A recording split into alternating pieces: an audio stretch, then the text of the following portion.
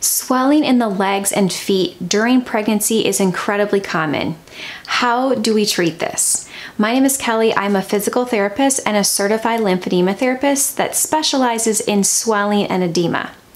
I also happen to be currently about 7 months pregnant at this time I'm recording this video. So I'm putting together a series of videos about swelling management during and after pregnancy that I will be putting in a playlist on my channel.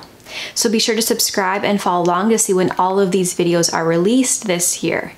But today in this video, I'm going to explain foot and leg swelling during pregnancy and the best ways to manage and treat it to help decrease the aching and the pain.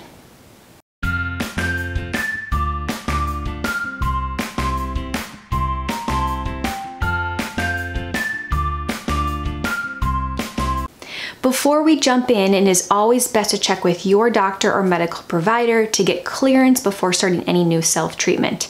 But in this video, I'm going to share generally how we treat foot and ankle swelling with pregnancy. Swelling occurs in pregnancy because there is an increase in blood volume and fluid retention with pregnancy, as well as the potential for more restriction in blood flow from your legs back to your heart. So we want to do various things to help support the veins and the lymphatic vessels in your legs to keep the fluid moving upwards and out of the area and to avoid the extra congestion that occurs. So the first thing we want to do to try is wear compression stockings during the day.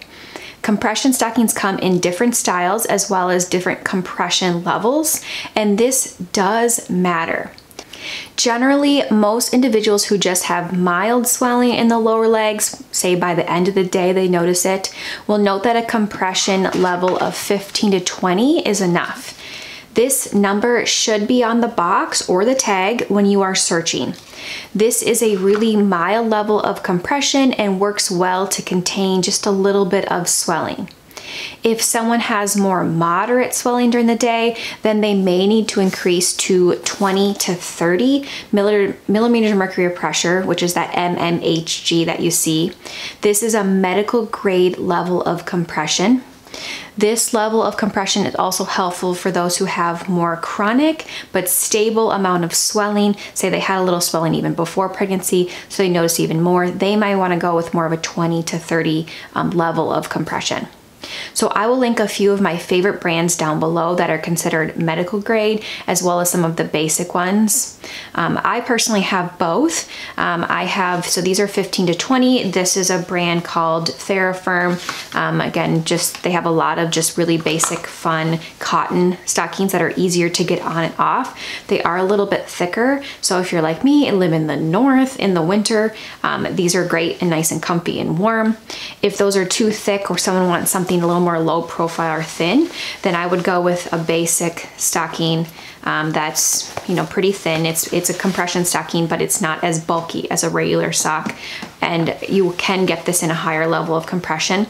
Now if you're gonna get the thin ones, you don't have to, but I always get the ones that have the silicone band at the top, and I always recommend these to my patients because if you don't have the silicone band, these thin ones tend to roll down at the top, and what happens is they roll down and they cause a tourniquet effect at the top, and that can actually make the swelling worse, let alone also be painful. And so I always get the silicone band if I'm getting these basic ones. These are the 20 to 30, these are medical grade stockings. These kind of fun ones are 15 to 20, so they're a little bit lower, kind of day to day, or if I'm just lounging around the house, those are nice as well. So I have of various different kinds, but again, I'll link some of my favorite brands down below and spell out again the difference between the 15 and 20 for really mild, or the 20 to 30, a little more medical grade, more moderate swelling. And I also have a discount code down below that you can use as well.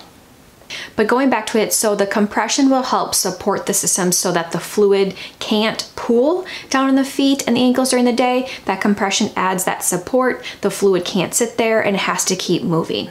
So it's not ideal though to wear the compression garments or stockings at night, just during the day. If you're looking for more in-depth info on compression stockings or leggings, along with how to get them during pregnancy, there's another video in my swelling and pregnancy playlist that you can go check out, which I'll link up above. Another way to reduce swelling in the feet and the legs during pregnancy is with lymphatic drainage. Lymphatic drainage is a massage-like technique that is used to help guide and stimulate the lymphatic fluid through the lymphatic vessels and out of the area. It is best to try to use your whole hand with a gentle pressure, somewhat firm, but still gentle in an upward fashion to help move or guide that fluid. We want to avoid really deep pressure. Some doctors will discourage deep tissue work or massages during pregnancy if there is a risk of blood clot in the legs. So we still want to keep that really light. And again, you still want to get clearance from your doctor. But this is a gentle technique that stimulates the vessels right under the skin. If someone has swelling throughout the whole legs rather than just the feet and the ankles, they want to do a full sequence of lymphatic drainage, starting from the abdomen, working their way down the leg to the foot, and then also reversing on the way back up. I do go much more in depth with a step-by-step instruction with this in other videos that you can check out that I will link down below. I also have printable handouts and resources on my website that someone can get step-by-step instructions and diagrams to follow along with for lymphatic drainage and how to do this in the correct way. And I will link that up above and down below as well. Another way to reduce swelling in the feet or the legs is with exercise or movement. The muscles in your body act as a pump to the lymphatic system into the veins. So by pumping your muscles, by stretching your muscles, you can stimulate that system to get that fluid moving through the area. If someone has to sit or lay down for a lot of the day, some of the best exercises are to do ankle pumps, calf stretches, going up and down in your toes or pumping the ankles. You can use a stretching strap, or you can do, knee bends and knee straightening back and forth, just moving the legs as much as you can. Ideally, it's great if someone is able to get up and move and get exercising. That way, some of the most popular ways to help with the lymphatics and the fluids, walking is simple, but swimming is another really great option because of the gradient pressure that the fluid and the water provides. So when you're in a certain depth of water, the pressure from the water actually gives the same amount as a compression stocking on your legs. So you're moving and getting exercise in while you're also getting compression, and that gives someone also some nice back relief that we all need, relief on our joints, especially in that last trimester. So it can be great for swelling, but also for our bodies in general. So I would say find something you are clear to do so by your doctor, but also that you enjoy doing so that you can be consistent and stay active. And those are the three main ways to help reduce swelling in the legs, the ankles, and the feet during pregnancy. For more information and content related to swelling and edema management, you can check out the rest of my channel and check out the swelling in pregnancy playlist for more specific content. And we'll see you all in the next video. Thanks, everyone.